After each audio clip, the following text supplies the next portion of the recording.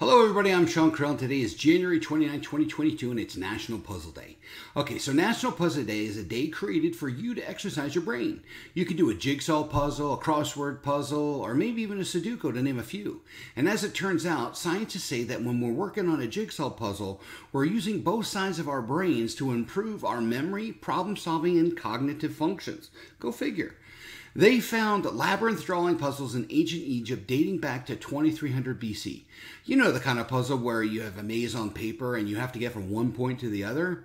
Then in 1767, Mapmaker John Spilsbury created the first jigsaw puzzle, which originally he called Dissected Maps. He created a tool to teach geography where he would basically build a world map with different pieces. I totally didn't know that. So, take a guess how to celebrate this one. Yeah, go get a puzzle and build it. And don't forget to check out tomorrow's video, National Croissant Day. This one might get a little flaky.